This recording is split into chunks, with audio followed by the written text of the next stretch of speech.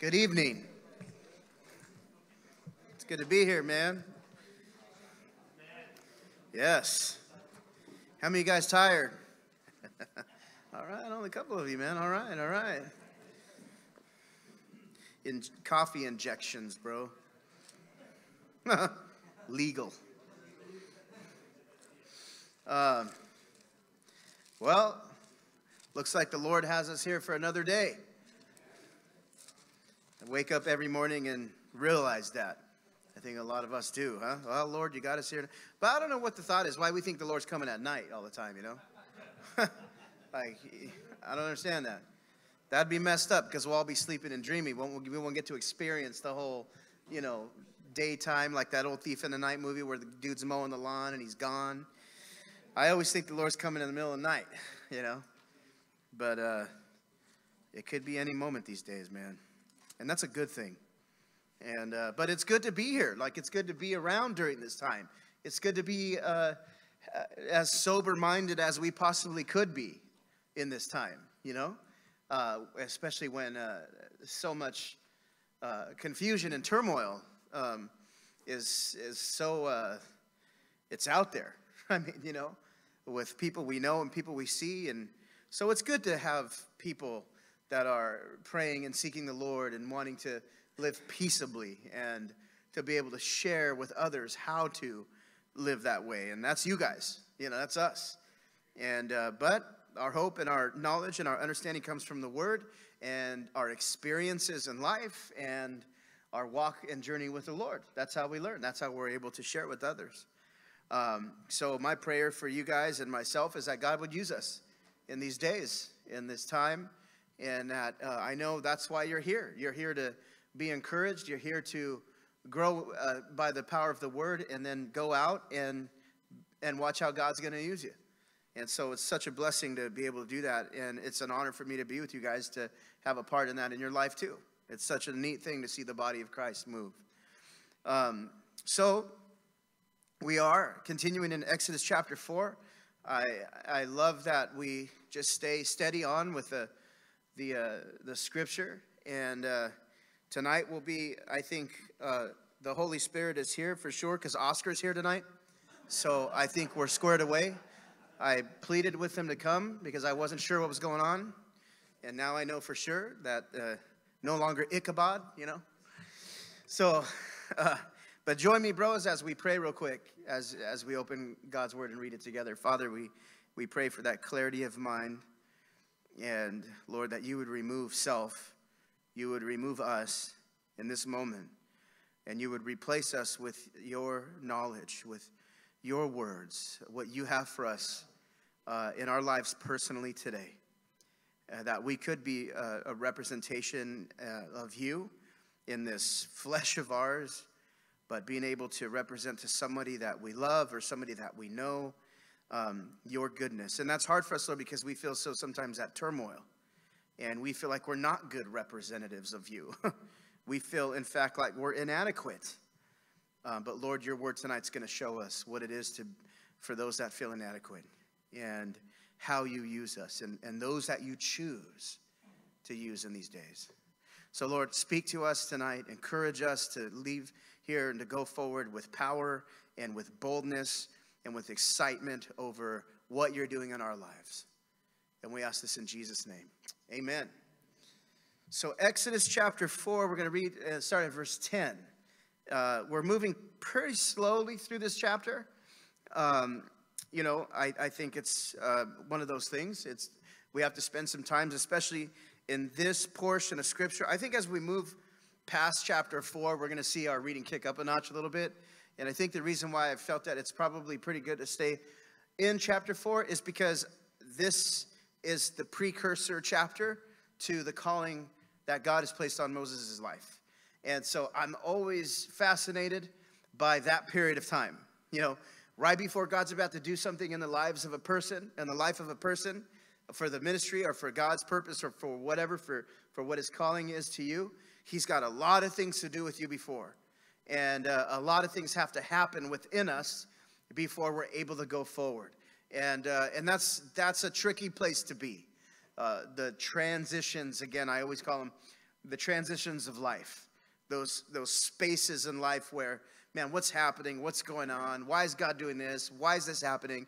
You know, I'm a Christian or whatever, and things are just taking place. Well, that's a transition period in our lives. And there's so much meaning behind the transition periods of our life, is why when we see scriptures like this, I love it. Because these are the scriptures that teach us what to do, how to respond, how to view transition and change, how to see it in life. Because God's got a plan in it, in the transition, in the change. And that's what we're seeing with Moses, talking to the burning bush, getting his instructions as to what God's going to have in store for him. And yet we're seeing all of these different things that God was wanting for him to learn just in this moment. We saw last time that we read through this, he had the leprous hand experience. He had the rod turn into a snake. And we got to see how God was revealing things to him that he was going to need to know God's power before he goes forward into confronting Pharaoh about God's instructions for him. And we got to see the hand thing, the leprous hand, which spoke to us heavy about flesh and literally our literal bodies, okay? How God can change that, how God can cause things to take place even within our minds and in our bodies, but all for a purpose. All for a purpose, to reveal things to us about self, about this tent that we're stuck in, and how God uses that, and how it's important to see that. And so, after God reveals this to him about the rod, about how God could turn a stick into a snake, about how God can turn his flesh hand into a leprous hand and then heal it right after, and all these things, now Moses he's got something to say. He's going to now kind of dialogue with God, if you will, which I think many of us have done that in our lives. We've talked to God. And the cool thing about Moses in this instance that we're going to see is he's just keeping it real with God. He's just going to talk pretty straightforward. And for a lot of us, you guys remember, prayer is not always just, talking to God is always not just this ritualistic thing.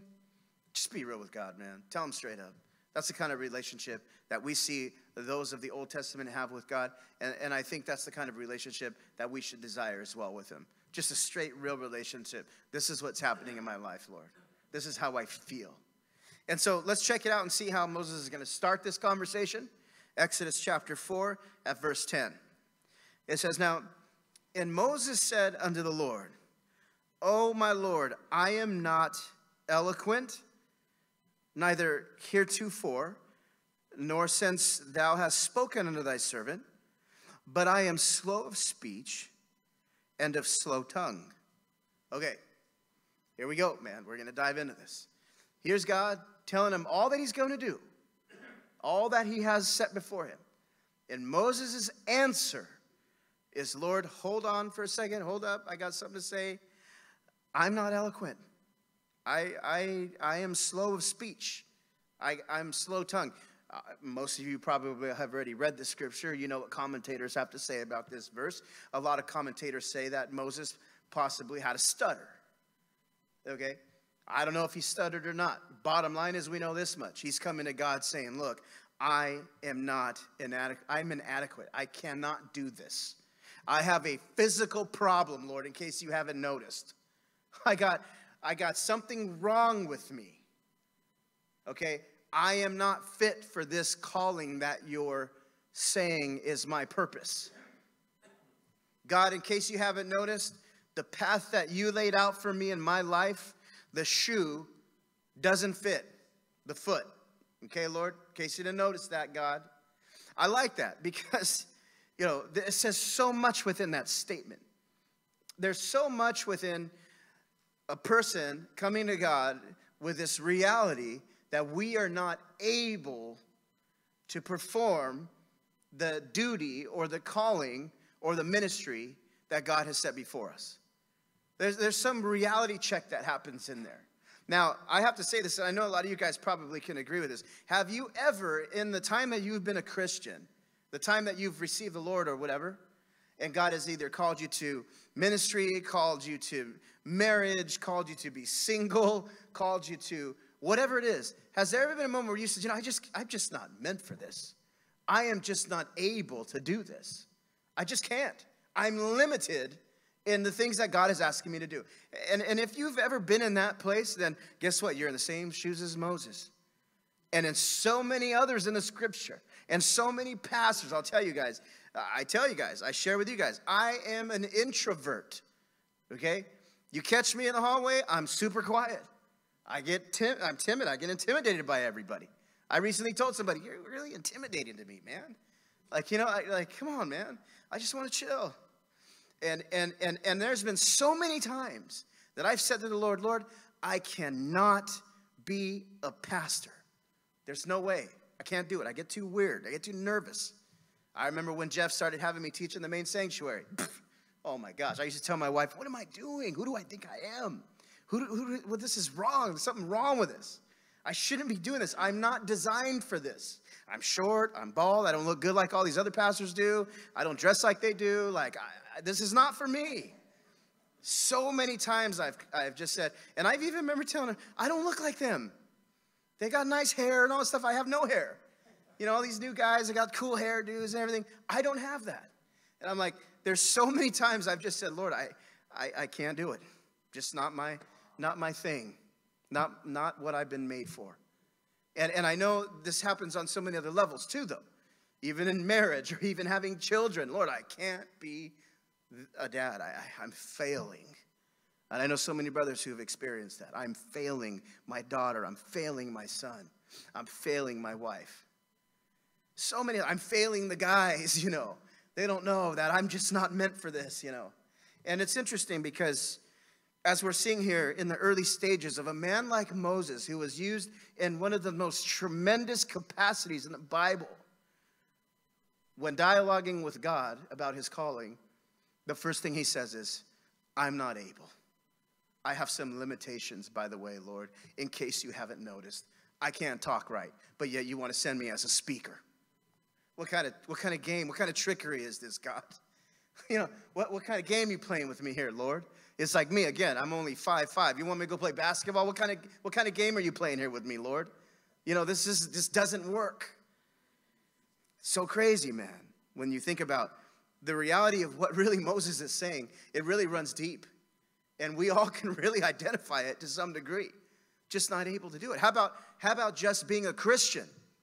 Oh, let me add something to that. How about being a Christian man in our time today? All of us own cell phones. Most of us have smartphones. Let me say that's a challenge in itself. Some of you know what I'm talking about. Okay? How about the reality of just being a Christian man today? Lord, this is crazy hard. How are we supposed to remain pure? I think some of us have decided at some point in our Christian lives, let's just be like the priest. Let's put blindfolds on and just walk around that way so we don't sin. There's things we need to do here, man. We are limited. We are faulty, if you will. Oh gosh, I remember some nights I just said that to the Lord. Lord, I'm a glitch. I got problems up in my head. I do. I do. I got issues, man. I share them with you sometimes. There's been times up here when I've shared with you guys that I've thought to myself when I'm teaching, what am I talking about? Am I even making any sense to these guys? And sometimes I see some of you guys looking at me going, see, he's looking at me like I'm nuts. Am I saying anything right now? Or I see somebody nodding out, go, see, I'm boring these guys to death right now. You know what I mean? I've done this, man. These are things that happen regularly. God, I'm inadequate. I got issues. Over in 1 Corinthians chapter 1, verse 27. I'll start at verse 26. 1 Corinthians chapter 1, verse 26, it says, For ye see your calling, how that not many wise men after the flesh, not many mighty, not many noble are called, but God hath chosen the foolish things of the world to confound the wise. And God hath chosen the weak things of the world to confound the things which are mighty. And he's chosen the base things of the world, and things which are despised hath God chosen, yea, and things which are not, to bring to naught things that are. See, the Bible tells us here that, in fact, the way we might view strength, the way we might see, like the children of Israel when they said, well, what kind of king do we want? Well, go pick the 9-footer. Who wouldn't want that king? Look at that dude. He's a beast.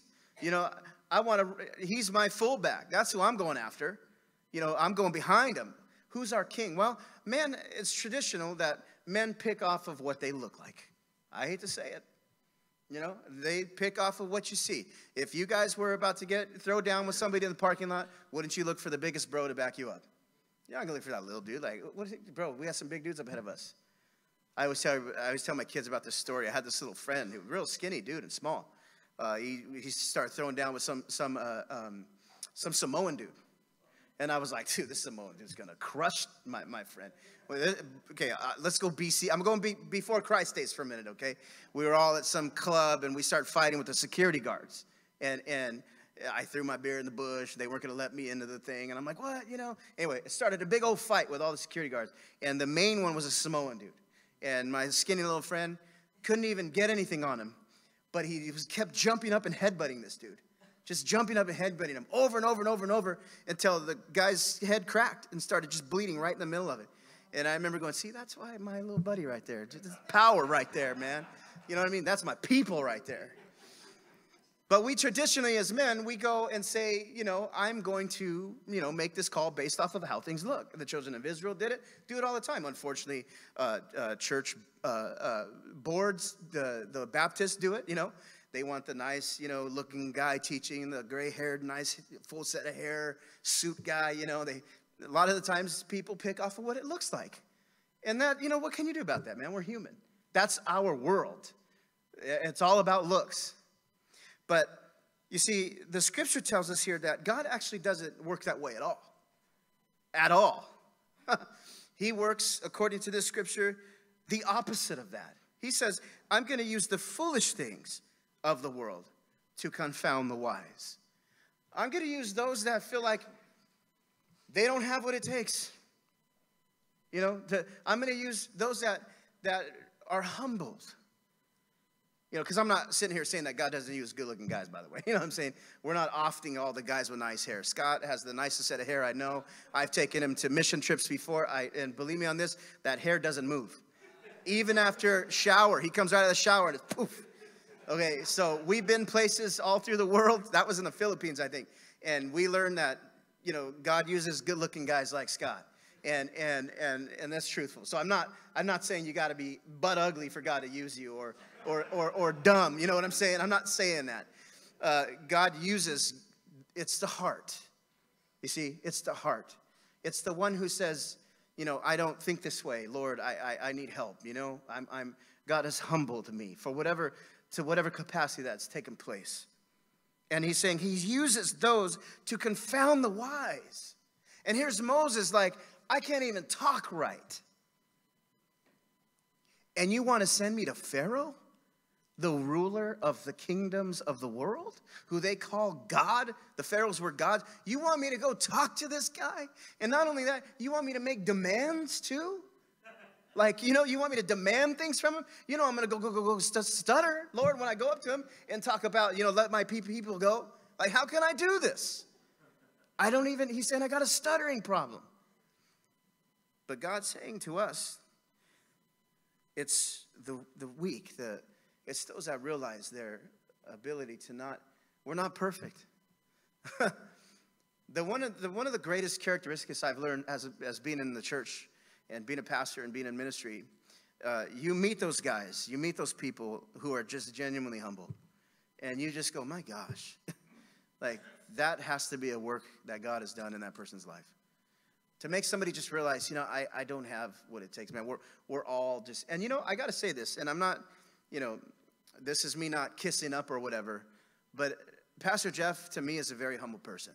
I've gotten to know him through the years. Jeff and I work side by side. We've been working side by side for over, I think now 8 years, where I'm directly with him. It's him and I making a lot of calls and stuff in the church, and I've asked him so many times, like, Jeff, you know, I kind of go back, take him back to his old days when they started the church from the park and to the small building and to the theater and all this and that. And Jeff, no matter what, no matter how much I want to dig in and get some like advice, his answer's always been, I don't know why God used me. I was just some hippie running naked in the jungle, smoking weed, doing whatever I did, and God saved me and just decided to use me. And, I receive that because it makes me feel like God can use me. It makes me kind of go, man, that's cool. Because, I was like, I was striving, man, reading all kinds of books, and I was in the Bible college thing and reading every theological thing I could think of, and just trying to really aspire to fit this place that God put me in. But the reality is I'm here only because God said that I'm going to use you, and don't get a big head. And you're nothing. and that's okay. I use the foolish things. Now, isn't it interesting that the weak, something dead, if you will, is easier to use, right? Think about that. They always show when somebody's drowning and they try to go save them. You probably just want to knock them out because they're flapping around so much that they're drowning you now. But when you knock them out, or when they're finally done and exhausted, you can save them. And it's like the same concept. Like, it's easier to use something that's dead, something that doesn't fight back, something that just realizes that I'm done. I'm nothing. And 2 Corinthians 12:9 is I guess you could say it's, they say, do you have a life scripture? I say, this is my life scripture. And it says, and he said unto me, my grace is sufficient for thee, for my strength is made perfect in weakness. So when you come down to this reality that you're weak, or you don't have the ability to, or whatever that is, or you just come to this place where you find yourself saying, man, I can't live up to these standards as a believer. Honestly, I just can't. The Bible tells me to be holy as he is holy. Well, Lord, you picked the wrong guy, because I can't be holy, or they tell me that, as a Christian, you need to, you need to live this way and that way, and, and all these things. And you just go, then maybe I shouldn't be, because I just can't do it. I remember the first time I was so excited when Jeff and I went somewhere and I put on the Beatles, and he goes, oh, I love this song. I go, oh, see, okay, the Beatles are cool. First I felt like I had to get rid of them. And then, you start going, hey, wait a minute, we're just people. We're just people. Love a little classic rock here and there. Good with that. A little country here and there. Some of the hip hop's kind of, nowadays, the music thing. But I remember when I first got saved, it was like, I felt like I had to mold into something that was like this idea of Christian. And then I started learning, like, first of all, yes, you do. You have to change from your old ways into your new ways. And you got to give it a shot. But it's going to be by God's strength and the Holy Spirit's power, and by God's timing, that we mold into the image of Christ that he has for all of us. You can't strive for that. You can't rush that. It's going to be different for everybody. And the problem we find is that people start rushing others. Like, and you're in a group meeting or something, and one brother's telling you just all the different things he's doing and how amazing, the Lord's using him, and you're sitting there going, man, what am I doing wrong, man? And the reality is God works differently in every one of our lives. He's given each and every one of us a measure of gifts and a measure of strength and a measure of faith, all different. We're going to end up in one direction one day, the same place. But we have to understand that, man, Lord, just have your way in my life. You work things out in your timing in my life. Don't rush that. Because if you rush it, guess what happens? You're striving. And if you're striving and you perfect it, then you're going to strive to maintain that position you created, not the one that God naturally did in your life. And so he says, my strength, the way I'm powerful in you, the way I'm able to use you, okay, the way everybody says we need to be used in these last days. Well, the way that's going to happen, if we remain weak, then he becomes strong. Simple. It's really simple. And Paul, further in this scripture, goes on to say in 2 Corinthians 12, he says in verse 10, so because Paul understands this, and it clicks in his brain, he goes and says, therefore, I take pleasure in infirmities. Therefore, because I understand that God's only strong when I'm weak, guess what? I'm going to boast in my infirmities then. I'm going to take pleasure in that. That's some backwards thinking, isn't it? That's crazy thinking right there, man. But it's real thinking. If then by the nature of what's happening to me in my life is making me weak, and it's making me feel, and it's making me hurt, or it's making me look at myself in a weird way, and not in a prideful way or in a humble way, then guess what? I'm going to receive that infirmity. I'm going to take it. I'm going to say, you know what? Then Lord, have your way. I learned throughout my trial in my life, this thing that I felt was a glitch in my brain, this thing that I felt was actually, I felt it was keeping me from ministry because of what was happening to me. I've learned that, no, well, the Lord let it happen, because what it's doing is it's making me weaker as I get older. And that just means, God, that I'm going to believe you're becoming stronger. So as long as I continue to die, as long as I continue to see self hurt, because it only hurts when it's alive. That's it. Hey, you ever been poked in a really numb spot? That's, and you don't feel nothing? It's like those guys who can't feel one leg. They let the kid stab their leg over and over, because they don't feel it. The kid trips out. Oh, what? They don't feel it. If it's numb, you don't feel it. But if it's alive, you feel it. And God knows the parts of our flesh that's alive. He does. And he carefully, with a scalpel, begins to remove it. And it hurts.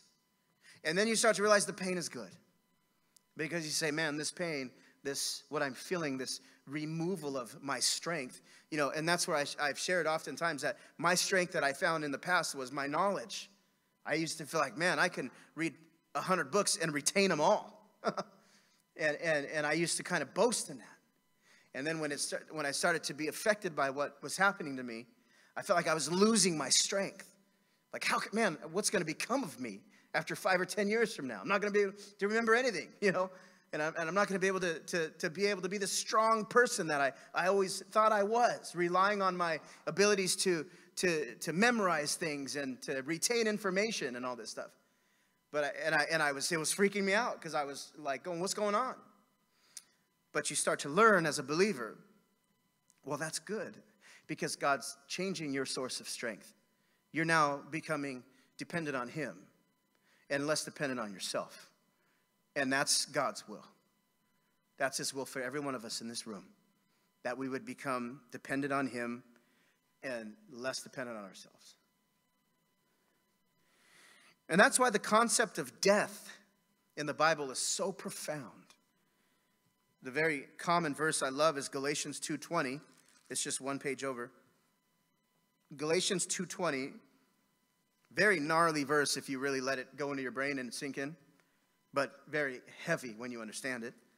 I am crucified with Christ. Nevertheless I live, I don't live, yet not I, but Christ lives in me. And the life that I now live in this flesh, this one that I have to stare at in the mirror, I live by faith of the Son of God who loved me and gave himself for me. See, Paul goes on to say in this Galatians 2:20 that we died. We had a spiritual death, and we no longer live. And he camps on this concept of weakness and death for a reason, right? Notice Paul has this a part of his conversation all day long. I mean, and he must have been a bummer walking around trying to encourage people, telling them, just die, man. What? Yeah, just die. You're weak, man. What? Man, get out of here. You're a bummer, man. You're ruining the party.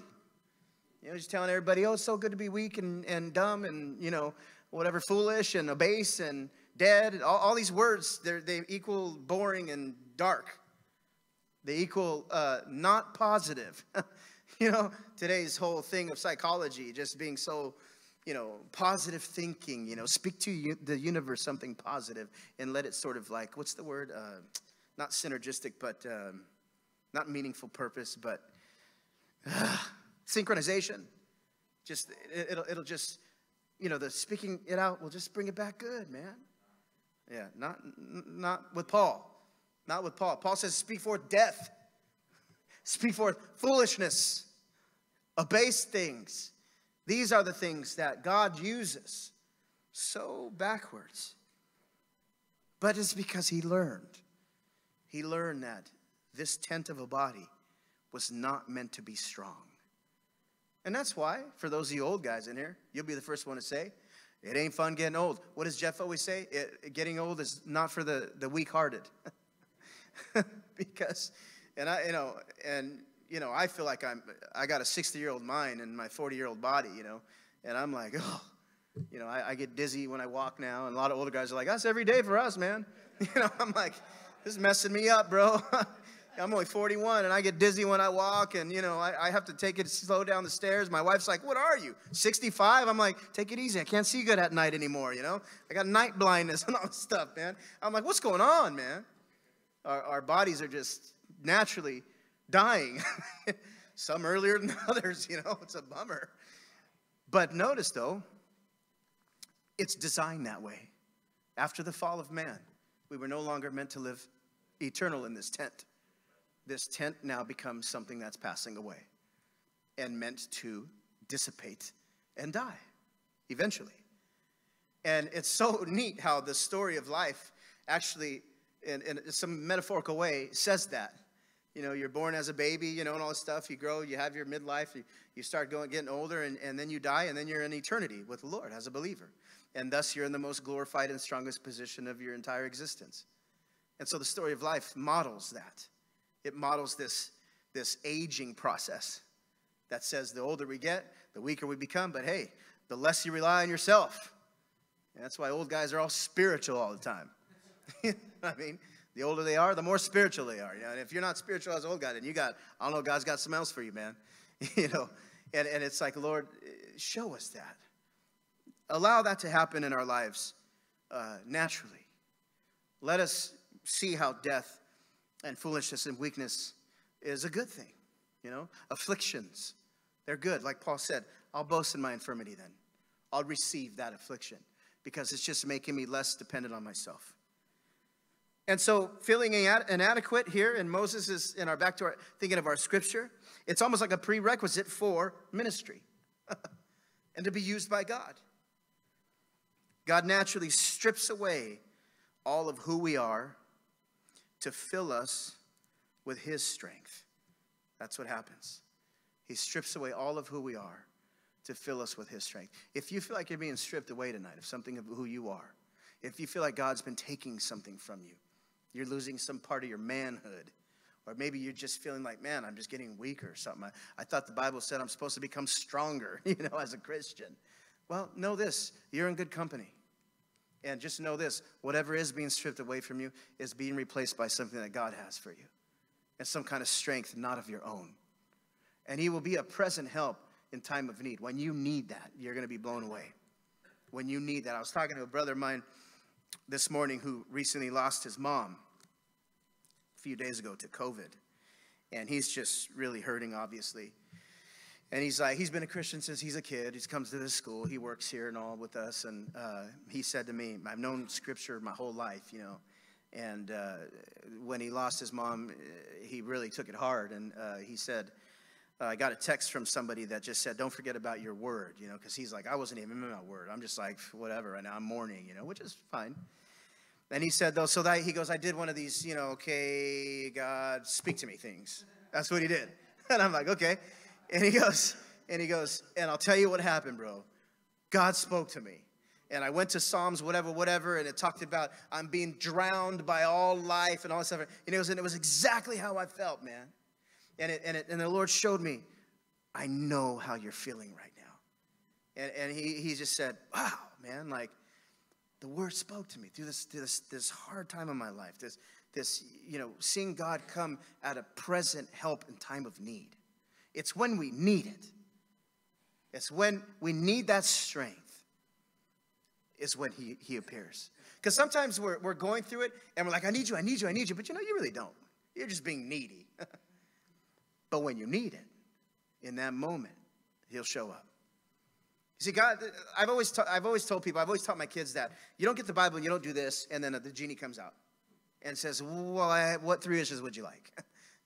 That's not God. I tell my kids, you don't get the Bible. You don't use it that way.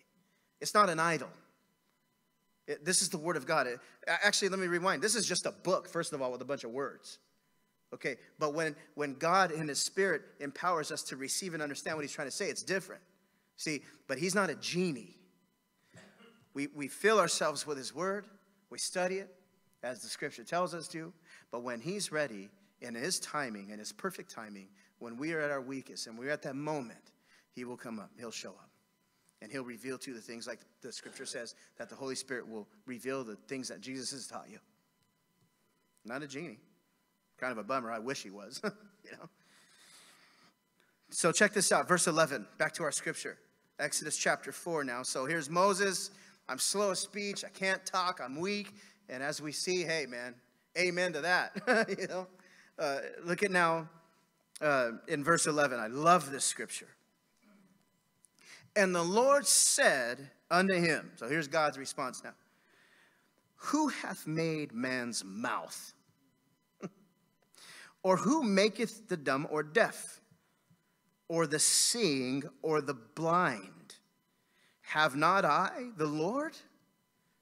This is Moses. I get what you're saying, man. You're coming to me about your problems and all this stuff, about your sort of your ailments or whatever you want to get. Moses, you got a disability of some sort. You're coming. Who made you? Let me remind you of something here. So the first thing I want to say, guys, before I get into breaking the scripture down, is when you are in a time of doubt, when the enemy's pressing hard on your mind, convincing you, as he will eventually, if he has not already, he will soon, that you're inadequate. You have to go and say, Lord, speak to me, but say, Lord, remind me that you're my creator. You know, I remember one night I was struggling with something, and the doctors and all, they say these are brain chemical problems or whatnot. And I remember thinking, well, the Lord raised up Lazarus, just like that. I mean, this dude, all his nerve endings were dead. His blood wasn't flowing in his veins. You know, I went all medical on it. I'm like, his heart wasn't beating. There was no those little brain energy things simultaneously moving without his neurons. Nothing was happening, and he was a dead body. And then in a voice, Jesus speaking, saying, come forth, fired up all of those things in his whole biology of who he is as a human being. His neurons fired up, his blood cells started pumping, you know, the red and the white ones were balanced, and all these crazy gnarly things happened in his body, and he gets up and he's alive. And I remember thinking to myself, did I forget that? Jesus could just speak, and all of a sudden, I could just, if he said, Phil, you're 6 foot tall, I'd be 6 foot tall, just like that. Hair, just like that. He could do it just like that. Or whatever that might be. Even if it's something more serious. Some people going through health issues. Guess what? He could just speak the word because he created it. And boom, it's done. Just like he said. All he said. And he didn't even say, neurons, fire up to Lazarus. He didn't say that. He didn't say, atoms, wake up. No, he just said, Lazarus, come out. Instantly, his body that was dead came to life. And so, reminding ourselves, let the Spirit remind us that God is the creator is something refreshing, by the way. You know. Anyway, so notice here what's happening. I create you. I make the seeing, you know, the blind. This is the Lord. What I do, Moses, what we're about to talk about, Moses, and for us here tonight, he's gonna say to him, listen, I'm in the business, let me just throw that term out for a moment. God's going to say, I'm in the business of recreating things. I recreate things. You guys all know the term born again, right? We all know the term born again. Unbelievers can't stand it because it sounds so silly. What do you mean you're born again? Sometimes we feel embarrassed even saying that. Yeah, I'm a born again Christian. Because it's like, what? You're born again? That's weird. But let's look at that for a minute. Being born again actually means to be recreated. To be recreated, okay? And what we're seeing here is God's going to explain here, and what he's really, in a sense, telling them is, I take who you are now. And Moses, up to this point, does anyone remember how old he is? 80. That's a long time. Anybody in here 80? Raise your hand. Dennis, where you at, bro? No? Okay, you're not 80 yet. I'm never going to let up on Dennis. 80 years old is a long time, kind of, right? To be who you are, and this is a desert man, by the way, right? Out in the dirt, okay? He's probably got really rugged feet, all right? probably tan, always in the sun all the time. He's defined, is what I'm trying to say. And what God's going to really show him in this is, I'm going to recreate you. You're messed up. You're a little bit thwarted. But I recreate people. I make people born again. You see, I take who you are at your point in your life, and I change that person, literally. Look it over in Romans chapter 12.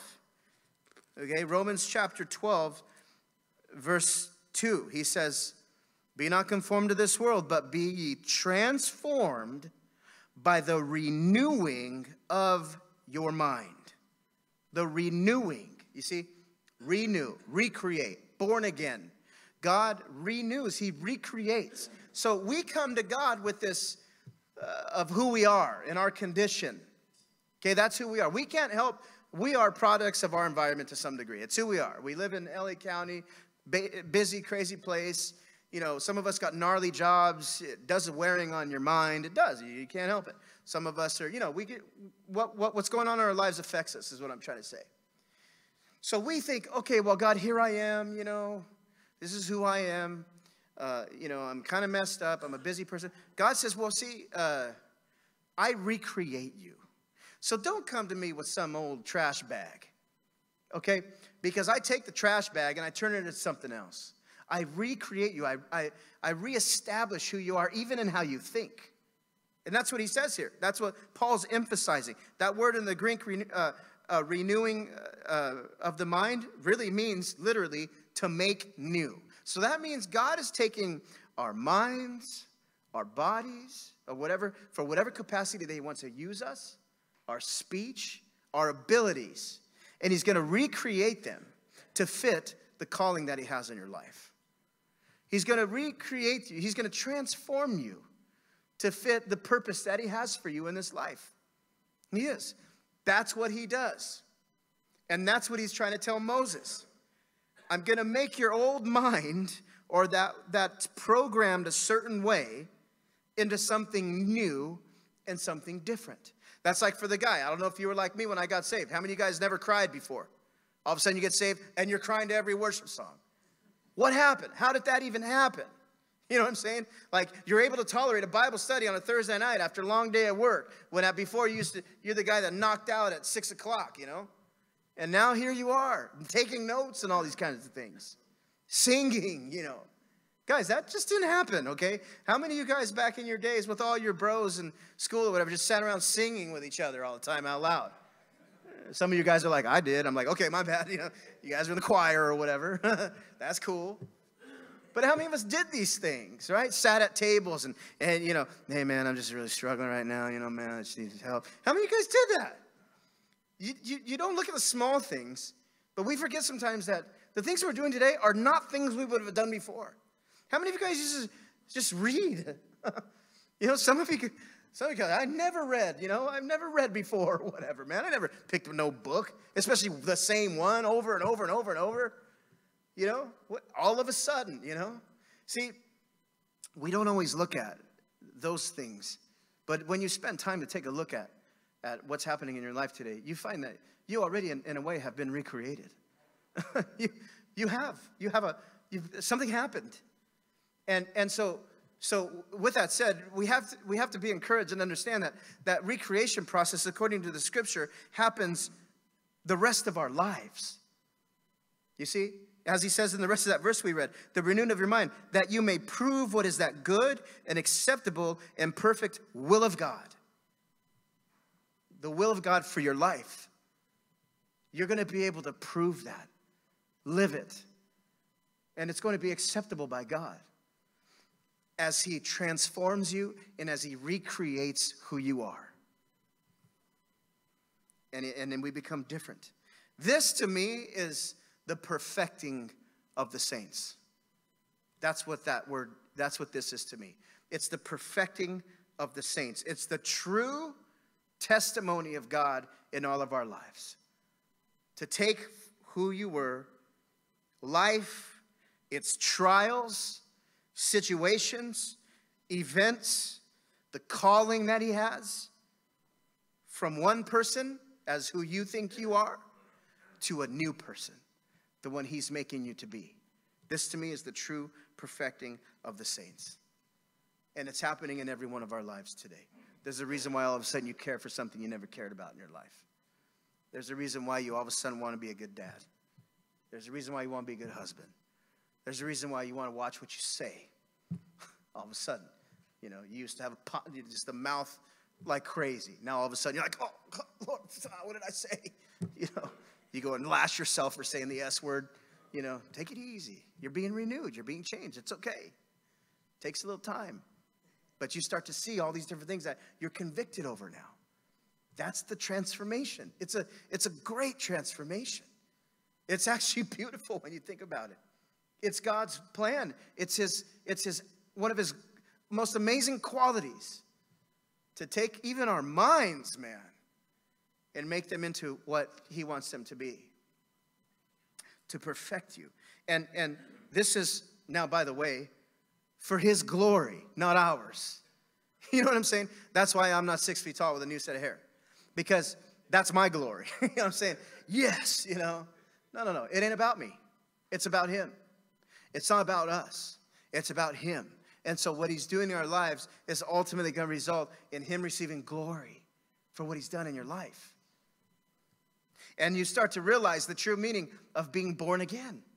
And then you're able to say it with confidence. I'm born again, man. Seriously. Because I was not thinking like that before. Most of the time that conversation comes up when you're fighting and wanting to fight somebody. You better be glad I'm born again, bro. Because before, back in the day, it'd be on. We'd be throwing them right now, man. Me and the boys. Well, you're born again.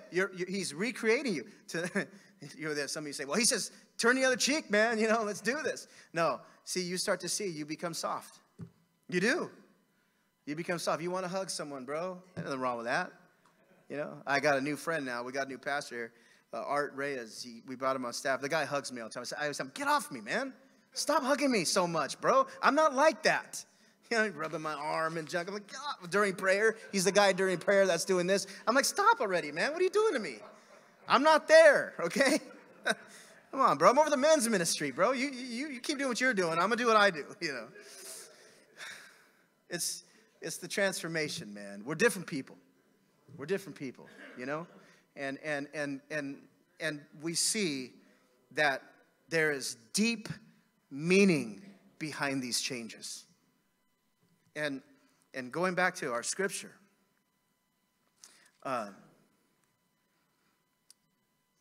the deep meaning behind what's happening in Moses' life is because he's going to be sent to set the children of Israel free from bondage. And he's going to be used by God to set forth an amazing story that follows the rest of this whole book. This man has a calling, one of the greatest callings ever, man. But some of the things that have to happen in his perception of his reality, they have to change up here, like they do for all of us. We have to have the same perception, the same reality checks, that we're inadequate, just like Moses. We go through affliction and trial, just like Paul. But he's strong when I'm weak.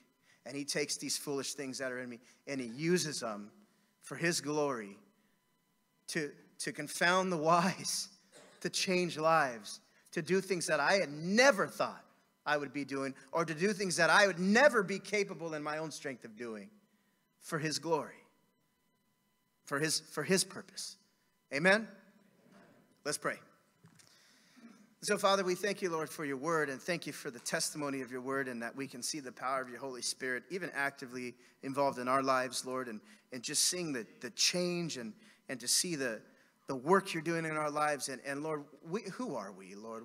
We're your humble servants, Lord. And Lord, if we have a thing about humility, then our prayer is humble us, and then give us the strength to endure. Give us the perception, give us the reason and logic to understand that our weaknesses only bring forth your strength. And so, Lord, we thank you for this night. We pray, Lord, that in this time that we gather together and fellowship and talk about the things going on in our lives, that it would be fruitful, and that the goal of our conversation would be is to see you, your testimony, and your work moving in our lives. And we ask this in Jesus' name. Amen. All right, guys. God bless you, man.